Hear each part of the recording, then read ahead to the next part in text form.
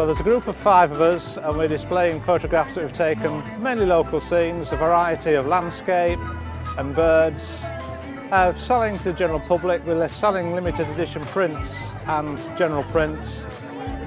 It's been a mixed weekend. Weather's played a big part, unfortunately, yesterday.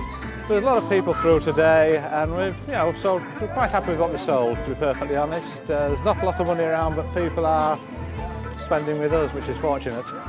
In the past, the Arts Festival has actually been more sort of performing arts, but we are trying to get more of the visual arts into it now.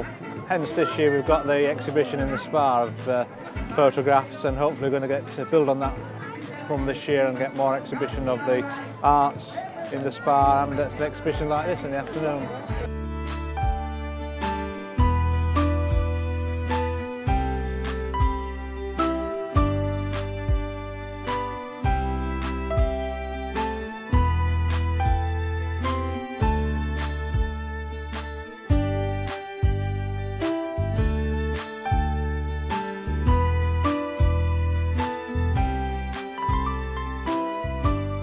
Bridlington Arts Festival here today in the Spa Gardens, it's just absolutely incredible. You know, the atmosphere is amazing. You can hear in the background now a fantastic singer, Pinky Ellis, she's amazing. And we've all been doing just little bits and pieces. It's free entertainment as well. I mean, where can you go to get something like this these days? It's just fantastic.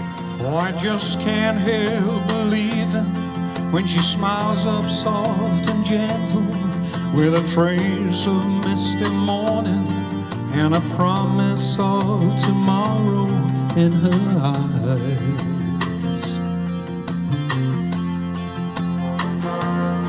And I just can't help believing when she's lying close beside me and my heart beats with the rhythm of her sighs.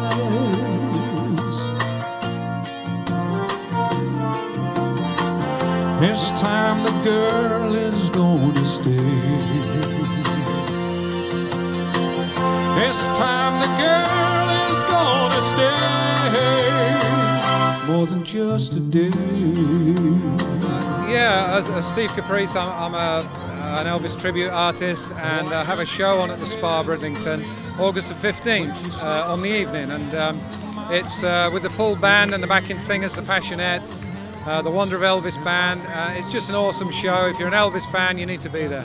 Tickets are available for that show at the Spa box office, and you can check out their website, thespabridlington.com, so you can get them over the phone or online.